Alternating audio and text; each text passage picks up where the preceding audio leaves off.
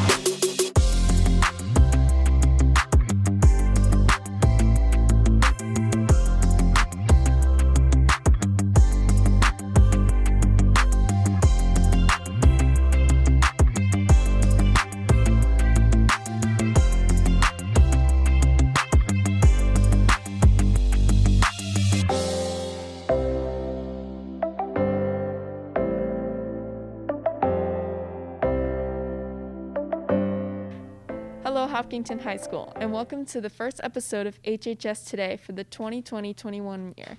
I'm your host, Eve Weatherhead, and the HHS TV class has been working very hard to bring you a great first episode. Did you know that our program is not just on YouTube? We actually air on HCAM Ed, a cable TV channel here in Hopkinton. It's all part of the multimedia empire. Today, we'll have a segment called 3 Questions with our superintendent, Dr. Kavanaugh, the question of the day, and Hiller sports updates, and more.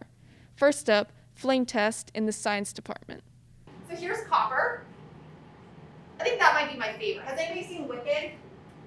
Have you seen the show Wicked? So pyrotechnics. If you've ever seen a concert or a performance where they have exciting flashes of colored light, it's oftentimes from flame tests. So scientists were wondering, wow, this is really interesting because copper always gives off that color. Yeah, it looks like it's sea green. It's kind of that sea green. Yeah, it's a really pretty one. And we'll do one more. This is lithium. I like this one too. This is that really rich, like pinkish red. So really cool. Do you need any more reason to sign up for science? Thanks for letting us know about that, Ms. Murphy. If you are in class with a cool project, speaker, or demonstration, make sure to let us know. Now, everything is strange. We get it. But we'll get through this. And then it's time for one more thing that makes our community great, volunteering. This year, HHS senior Megan Murchie created a new website to get us connected. Check it out. Hi, I'm Megan Murchie, and I'm currently a junior at the Hopkinton High School, and I'm also a Girl Scout, and I've chosen to pursue my Gold Award. For my project, I partnered with the Community Communications Group and have created a website called Hopkinton Cares. The purpose of Hopkinton Cares is to connect volunteers with a nonprofit organization. I'm very passionate about volunteering, and my website is a great way for organizations to find people in our community who are looking to volunteer. If you are a member of a nonprofit or someone looking to help out, please visit hopkintoncares.org and get connected. Register now, and you'll be in the known as volunteer opportunities are opening up. Next up, it's our 3 questions segment with Sienna. I'm Sienna from HHS TV with a segment called 3 Questions. Our guest is the school superintendent, Dr. Kavanaugh. Welcome. Thank you for having me. There's a lot of things that are different this year. Can you tell me what you think has been the most effective? Since June 25th, we have been in a place where we're trying to catch up. We have to develop a learning plan, and then we develop a learning plan, and then we have to think about what it will look like if a student tests positive for COVID. And then we have to think about what will athletics look like. So, you know, and I could go on and on. What would transportation look like? What would food service look like? So we have been doing this all summer long, and I think we've done both a really, really good job at doing this. I mean, there are some schools that their hybrid kids go 40% of the time, our kids go 50% of the time. Our administrators, our teachers, and our students are working as hard as they possibly can, and I mean our entire staff too, our paraprofessionals, our cafeteria workers, our bus drivers, our custodial staff. Our next question for you is, what do you think snow days will look like? I'm thinking that in the event that it's very snowy outside, we could probably just switch to entirely remote instruction for that day. The only time when I think that we might have to call a snow day is if there was widespread power outages in town. All right, lastly, we know you are constantly thinking about if we have to go full remote at any point, and the cases in Massachusetts seem to be rising. Can you tell us what goes into your decision and what your concern is with the current status? We look first at how many cases are there in Hopkinton, and then we think about the situationality of those cases. So if they were students between the ages of 3 and 22, we would say we have a problem in our public schools. But say you had 5 new cases and it was a family of 5 who had traveled out of the country somewhere and came back and all tested COVID positive, that wouldn't impact our schools at all. If a student tests positive, what we try to do is really eliminate the shutting down of a classroom, but if we have to, we do, or shutting down a grade level, or shutting down a building. The only time that we would move to that is if we really didn't know how widespread the contact tracing was. What we're really hoping, if I can put in my plug for this, is that people are wearing their masks, washing their hands, staying socially distanced at 6 feet, and doing all of the right things, staying home if you're not feeling well, all the things that we know are COVID best practices. Well, thank you so much for coming to answer our questions, and we really appreciate it. Well, thank you. I really appreciate coming. Awesome job, Sienna, and our thanks to Dr. Kavanaugh for all her work. Hey, do you know about the Hillers Fall sports season is on? And it's airing on HCAM Ed. The first weekend of games was October 10th and 11th. Let's check it out. Last weekend saw 6 games at the Hopkinton High School turf fields. The action kicked off on a beautiful sunny yet windy Saturday, October 10th at 9 a.m. with JV girls field hockey. It was a well-played game by both teams, and Medway won the JV battle 3-0. The varsity field hockey game followed, and Alyssa Souza scored the first goal of the game with 10:15 left in the first quarter. And then Sarah Doyle added another goal for the Hillers in the second quarter. The Hillers varsity took the game over Medway 2-1.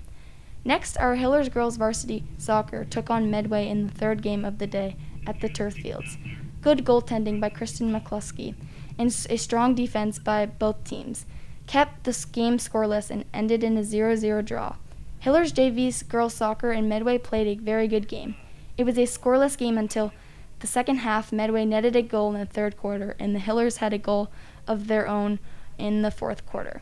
The game ended in a 1-1 tie.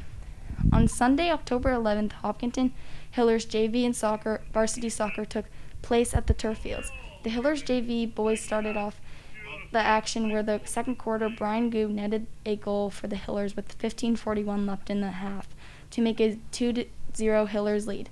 And that's how the game would stay as Hopkinton took the 2-1 win. Then Hillers versus Medway was the final game at the turf fields, and it was an action-packed contest which featured 3 goals from each team, which ended in a 3-3 draw.